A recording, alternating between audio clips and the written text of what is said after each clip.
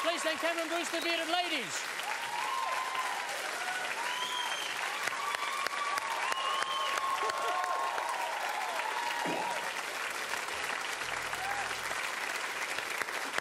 Yes! Oh.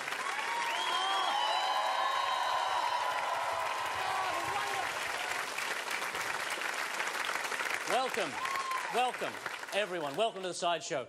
Tonight, heart-stopping music from Butterfingers, those seditious showgirls from La La Parla, Stand Up from Jackie Loeb and Sam Bowring, the Umbilical Brothers, Flacco, Claire Hooper, Tripod, and more.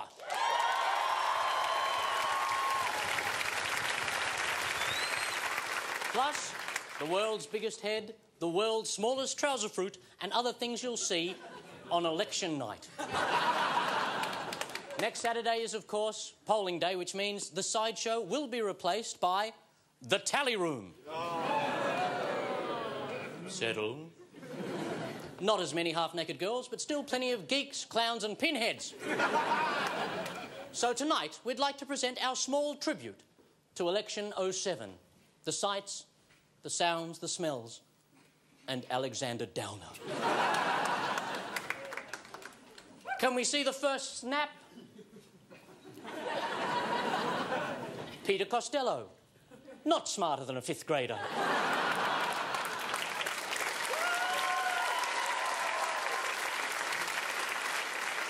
Or perhaps it's another tense moment between Costello and Howard. Let's move on.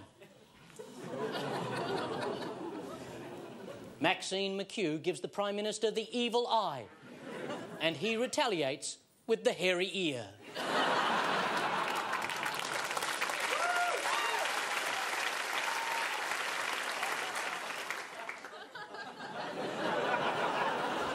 That's a picture that paints 1,000 words, isn't it? As Peter Garrett's career collapses in on itself, Malcolm Turnbull is pulled into the gravity well of the black hole.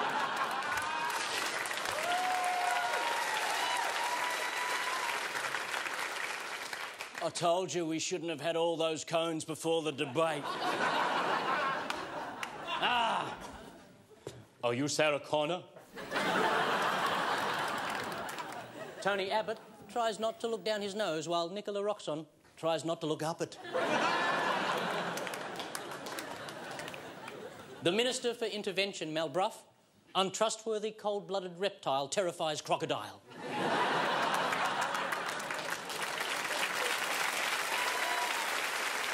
As part of the government's vote-buying spree, Brough promises to give every Aboriginal man, woman and child a free crocodile.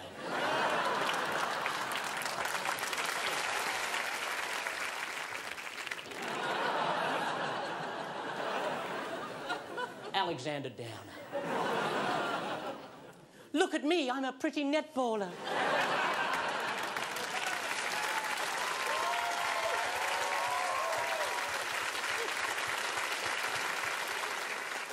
Imagine Alexander's joy at discovering a sport where his boobs feel right at home.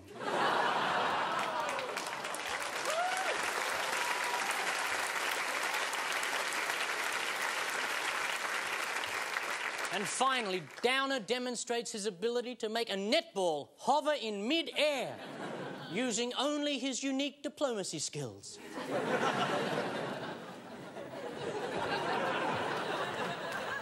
All right, shall we get the Sideshow on the road?